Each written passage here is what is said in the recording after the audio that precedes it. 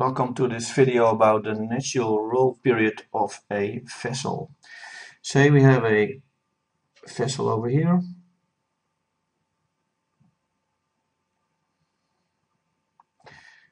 A waterline somewhere there. We have a coordinate system in a vessel here. And say this point is the roll axis. Now we can determine a piece of mass here, and the mass has a certain distance from the roll point, and we call that r. So if the ship starts rolling, this mass will move along a circle up and down. That's the idea. What we also can say is that the acceleration equals minus, and the acceleration is contrary to the movement, angular acceleration times the range. So it doesn't matter if a piece of cargo is near the rolling point or further away. So that's the idea. Okay. We know that the force equals the mass times the acceleration, which would be minus m times the angular acceleration times the radius. We can put it in another way. We say, oh well, normally we say that's minus the roll acceleration times m times r. Same difference. So the forces here are equal to the upward motion. So we can say I take a piece of mass over here, which is also a volume, and rolling the vessel is always is also a kind of displacement. So we can compare this force with the writing moment, and writing moment will be something like the mass times the gravity times Gz. We can write it the other way. We say that's the mass times the gravity times Gm sinus roll angle would be more or less mg Gm times the rolling angle for small angles. So that's the idea. Going back here is that the writing moment is in our case a writing moment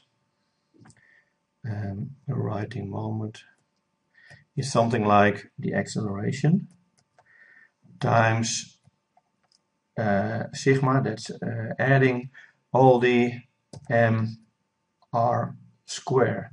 So this is the I, and I is the so-called, in Dutch we say traagheidsmoment. I will find the right English word later on. Just go on. Sorry for this. So let's go on here. So we say, well, that equals minus the angular acceleration times a summation.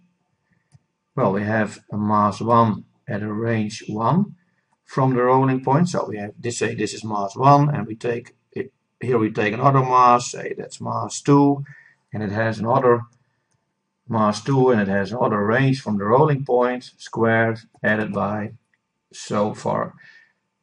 And say the last one is mn times rn squared. Say, so this is all the masses together giving the writing moment. So we have a writing moment and we have a force. And now we could say, well, they should be equal. So we put a line here, so we can say minus angular acceleration times the mass times range squared is the mass times g times gm times the angle. So what we can do is we rule out the mass because that's not interesting here, and we can say angular acceleration equals So we do the minus over here. G times gm divided by the range squared times the angle. So this would be something like the angular acceleration equals minus omega squared times the angle.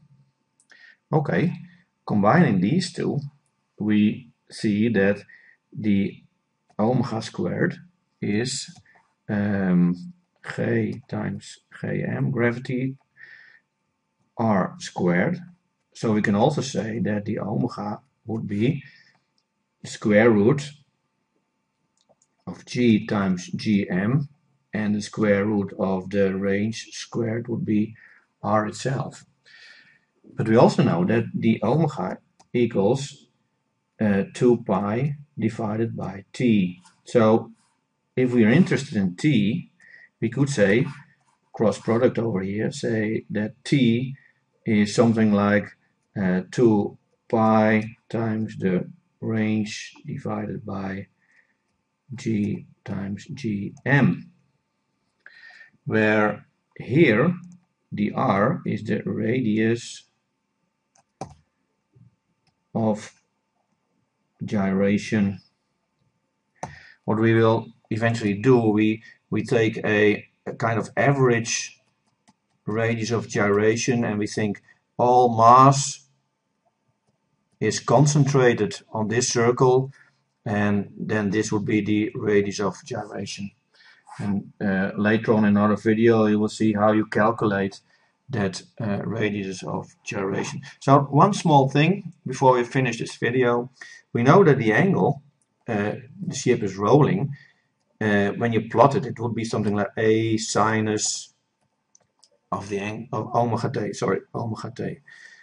So we differentiate one, we get an angular speed, so that will be a times omega times cosinus omega t, and the angular acceleration would be, well, the derivative of cosinus would be min sinus a omega sinus omega t, and we do one more with derivative of omega t would be another omega, so we have a square over here.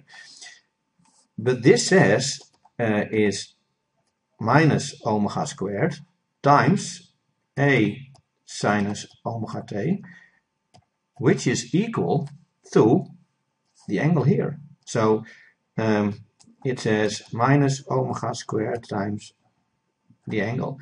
And maybe you were thinking in this step here, why is he writing this? Well, I should have done that earlier, but that's the idea. So we can put this in here. So from your angular acceleration, you can calculate the roll period. So that's the idea. Okay, thanks for watching.